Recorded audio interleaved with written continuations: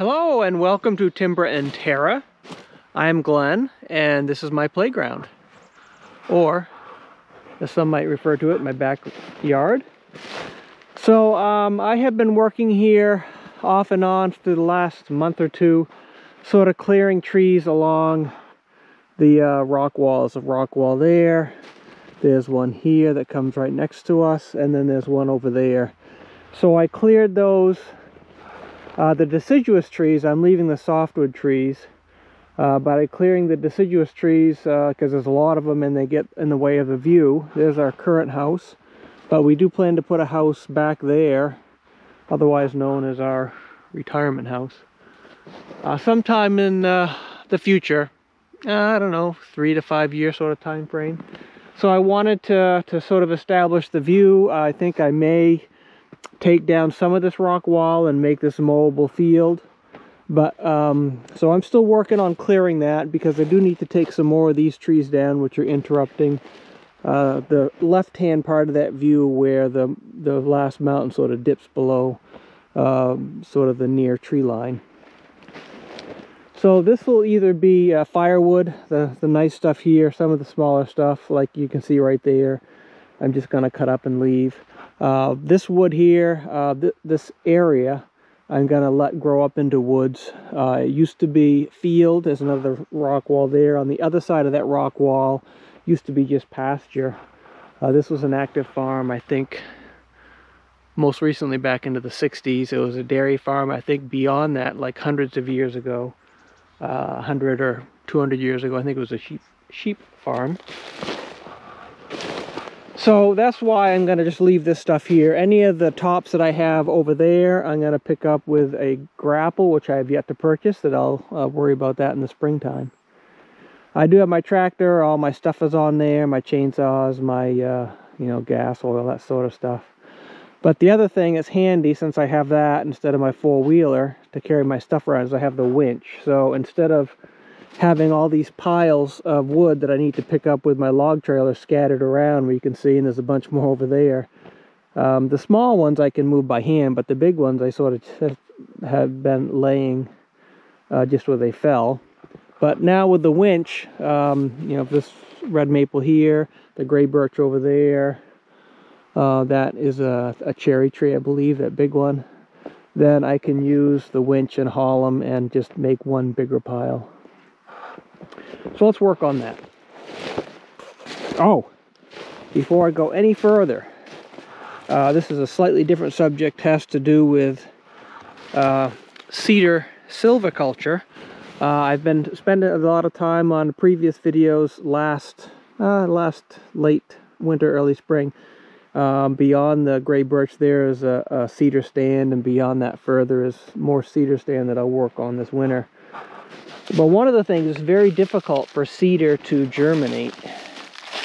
But when I was here, I noticed relatively young cedar trees. So I need to put a fence around these, because one of the reasons it's difficult for cedar to germinate is that it is a favorite food in the late spring of deer.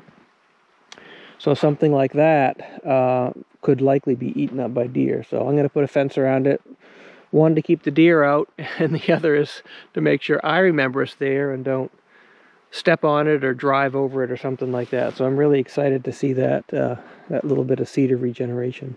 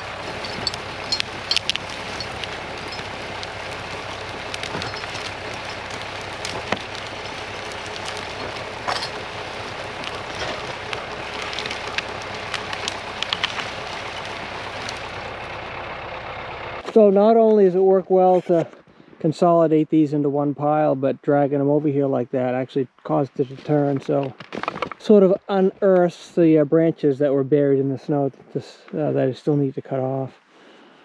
So I'll cut this into 16-foot lengths and then work on the next bunch. That that gray birch is coming down, not because it's in the way. I don't think that's going to interrupt any view, but it's just a junk tree. It just takes up space. I'd much rather have something else like fir growing there instead of gray birch.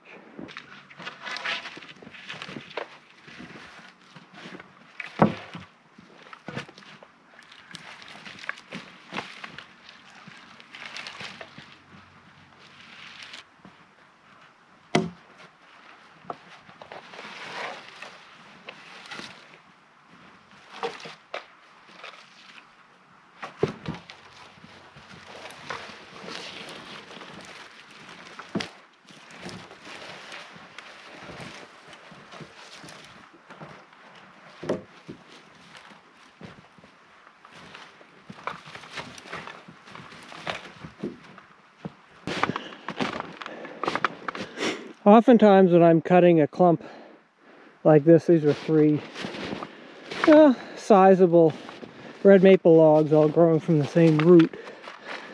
They'll often break apart when I cut them, so it's actually quite rare for me to be able to cut it and fell it, having these left intact.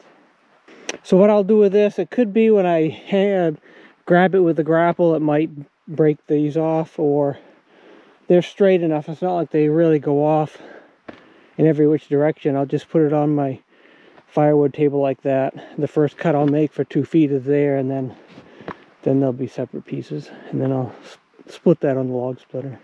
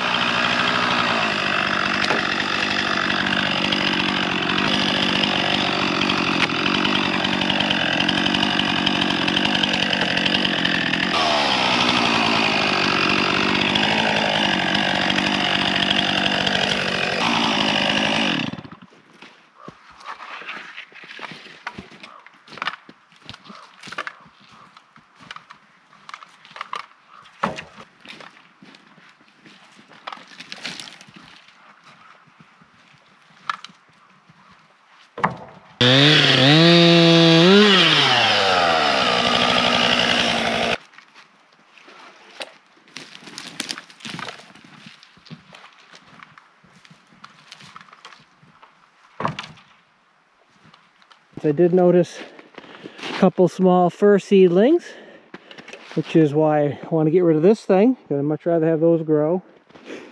And I don't get rid of all the red maple. Red maple's a nice tree. That's one that I left. There are a couple other ones growing off from it that I cut off. A big branch I cut off, smaller one. So, I mean, I'll let this grow. It'll either be firewood, it could be a good saw log. In the future, it'll produce maple syrup or sap. Red maple produces sap, just like any of the maples, the Acer genus, in the Latin thing. So any of the family of maples will produce maple syrup or sap for maple syrup. Sugar maple is the most sugar rich, most concentration of sugar. Red maple, silver maple, there are probably some others. The other thing, sort of on the forestry side of things, silviculture is, I noticed when I was out here last, is this nice white pine. This is the reason that I'm going to let these all grow around it. Let the shade exist. It's because of the white pine weevil. And I'll show you what the white pine weevil does.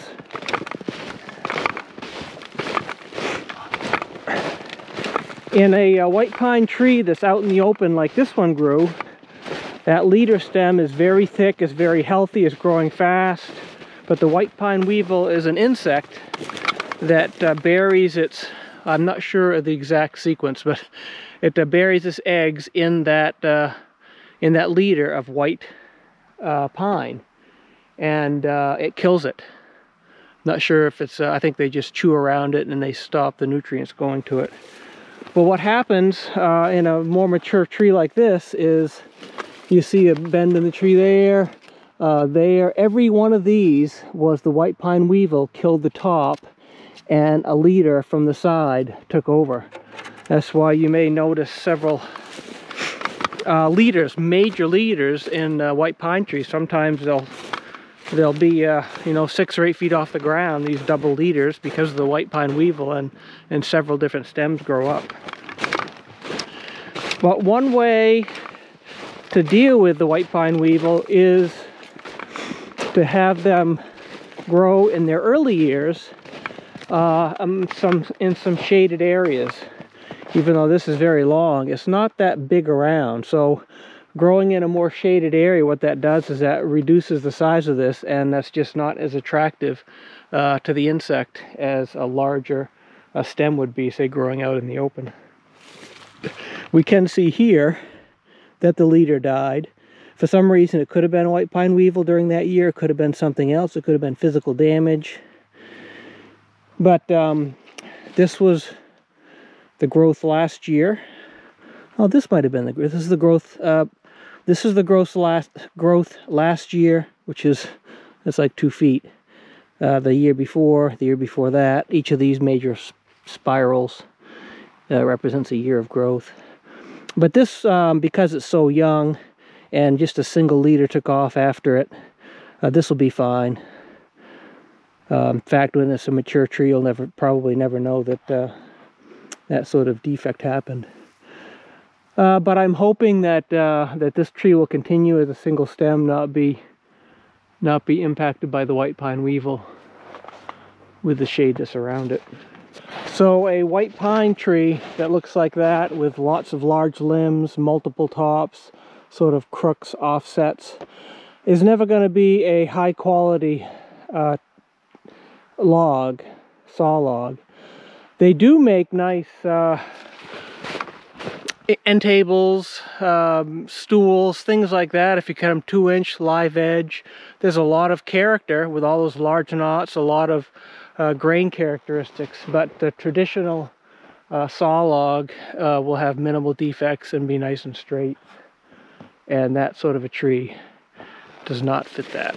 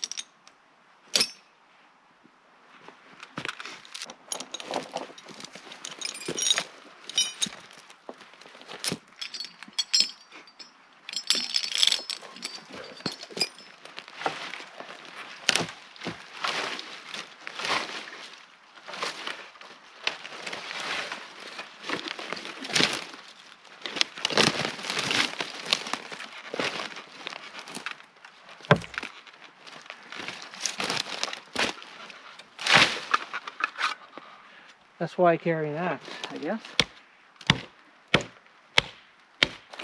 hatchet.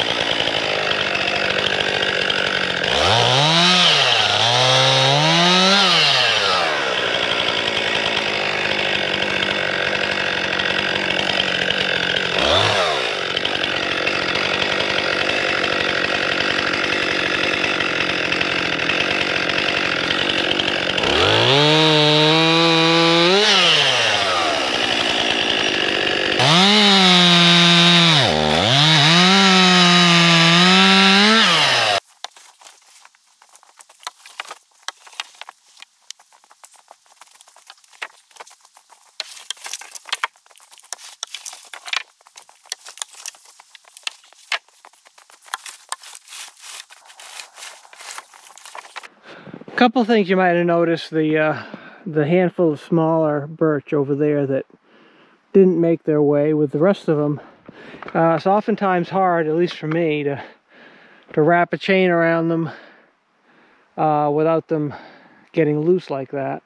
One of them came, the one that I actually choked. My success rate with trying to bundle small ones like that, I'd probably bet maybe 500, maybe 650 on a good day. So I did leave the red maple there that I mentioned. There's another one here that I sort of trimmed. Some other ones that were growing around the base of it. So that may or may not become a good tree in the future. The other thing, a lot of these, it's hard to tell if this one, I don't see any marks, but young red maple, for whatever reason, tend to be a favorite for deer and moose to knock off the felt from their antlers. A lot of the red maples around here have this sort of a scar. Generally, if it's down here, it's a deer. If it's way up there, it's a moose. I don't know why they picked the red maple. So over there is where we just were. I'm actually standing on top of this rock wall that basically sort of runs east and west. I've cut a bunch of those small ones there out of the way. This is an elm. I'm going to leave that. I just really like elms. They're such a nice looking tree, but if for some reason it doesn't look good out of our front window, then we can always take it down later. So this is a cherry. This is coming down. It's going to go that way into the other field. That's why I'm over here now, because it would not easily go the other way, not without a lot of work, and even then it would probably not go that way. There's that pine over there that I'm sort of trying to preserve, the hardwood trees right around it.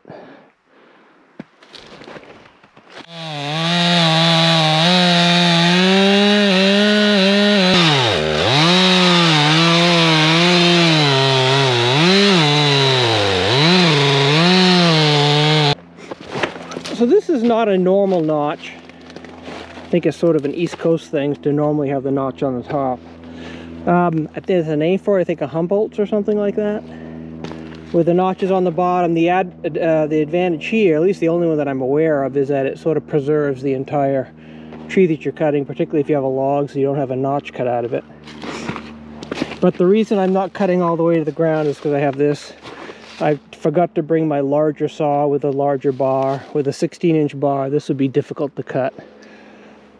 So I'm just going to cut it here. I had cut this one off, I guess, years ago. Many years ago, because it's rotted. But it was clearly a cut. You can see the hinge right there. I think there might be a difference in how the tree fells or falls with the notch on the bottom versus the top, but I can't tell you what it is, but we'll see what it looks like.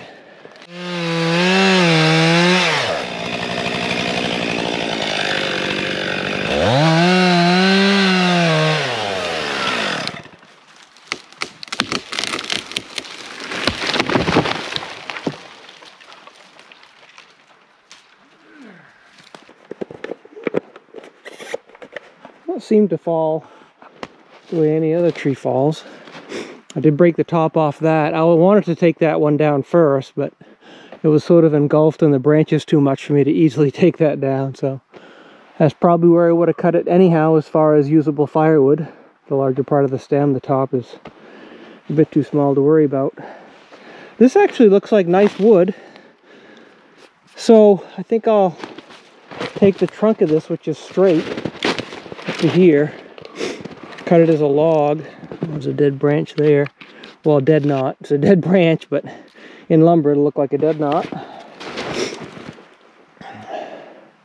I may even cut it up to here and have it sawn into lumber, maybe 2-inch lumber. I don't do a lot of it, but I'd like to in my retirement years, which is what I mentioned earlier with sort of the pasture pine, if you will, that has the white pine weevil. You know, 2-inch thick live edge tabletops, coffee tables, things like that.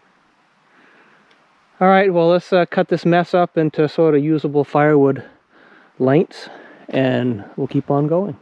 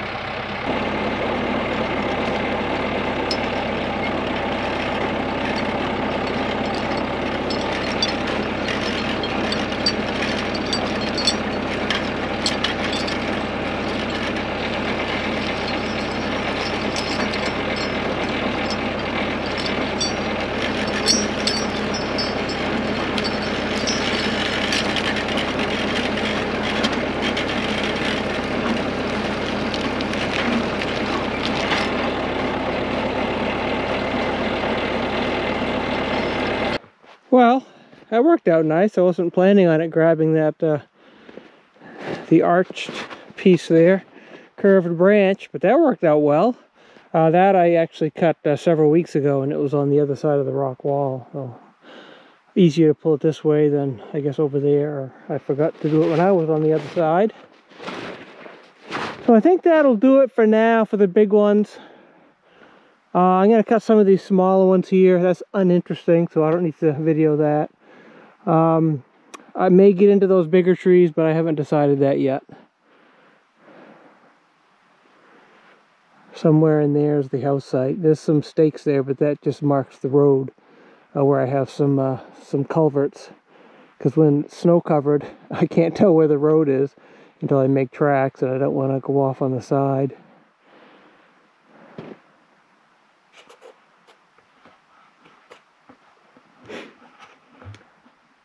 So I think that will do it for now. We'll continue this project if there's anything interesting to concern ourselves with. But stay tuned for the next one. I appreciate you watching this one. Thank you very much.